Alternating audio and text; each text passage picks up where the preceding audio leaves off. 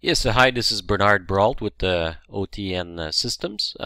Picking up from the last video where in the last video I showed how to create different tunnels, mainly rings and subring, like ring number 1 here, and creating sort of a subring. As you can see right there, there's a subring. The view here is a bit different from what you saw before. It's a network view as opposed to a connection view, so slightly different screens. But what I want to do is on the network view is show how to attach services to this network. So one of the services I created was a voice over IP service. And if I highlight the service, it's showing me basically where you see these little pop out there, that basically all of these ports are part of a port-based LAN, and basically you would connect the telephone to interface 1 port 4 right there, a Voip telephone here, same thing there, same thing there. And as you can see, just for convenience, I've skipped a number of different sites.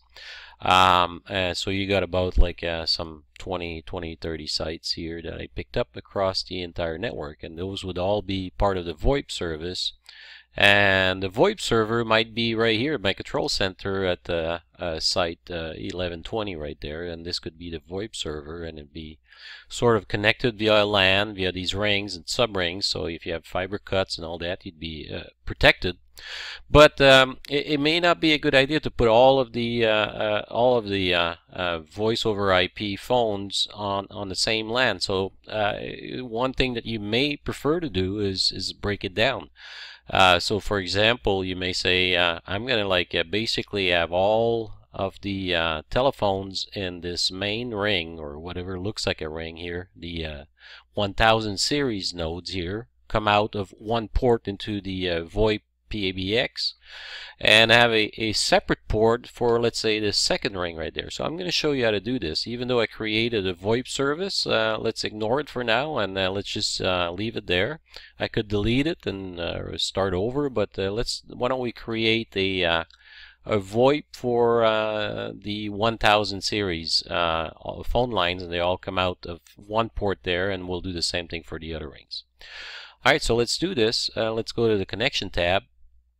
And so what we're doing now is adding a service, and as you can see, tunnels are already created, and what we're doing is attaching services to these tunnels. So we already have the tunnels in place to do what I'm talking about. So let's call it VoIP. Let's put capital P 1000, and it's Ethernet port base.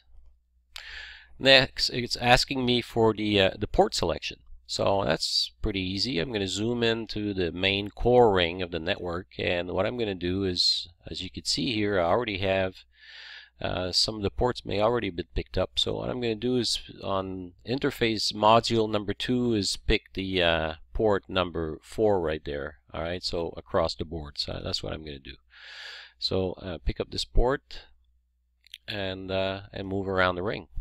There you go.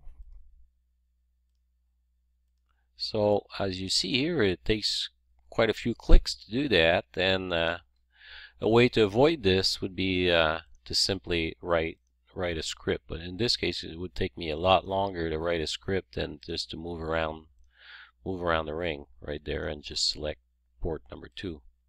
Even though I got quite a few to do, I only do this only once, so it's not that big of a deal. Alright, so almost done. There you go, that port selected.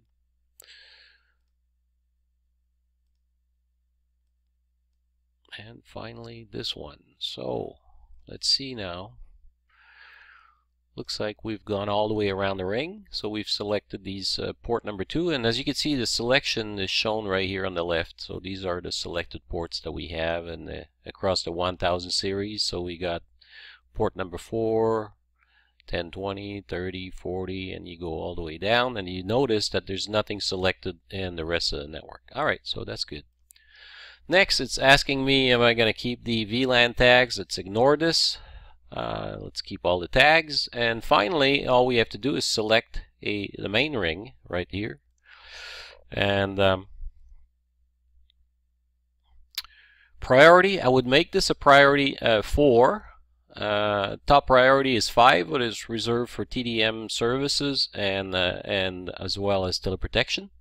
So we're going to make this a port 4, and 50 megabit per second for the service is probably good enough for the VoIP. Here's a summary of what we are doing. Pseudo wire label assignments, and we're done. So what I've done here, let me close this and show you, is basically I created a service called Voip 1000, and if I highlight the Voip 1000 right here, that's what's being displayed right now, and you see that Voip 1000 basically is picking up all of the ports shown here, interface 2, port 4 that we just did, and they're all going to be basically dropping on my PABX on interface 2, port 4. And the intent now is to repeat the same thing for the other rings and basically create different, port-based LANs, and have multiple ports go to the PABX as opposed to a single port, which could do the job, except it would be a single point of failure. If you lose it, then you fail everybody. If there's garbage on the line and so on, you may affect the entire network as opposed to breaking it down. It's all about like piecemealing this network. Alright, I hope you enjoyed this video, and when I come back, I will show you that I created these other VoIP services.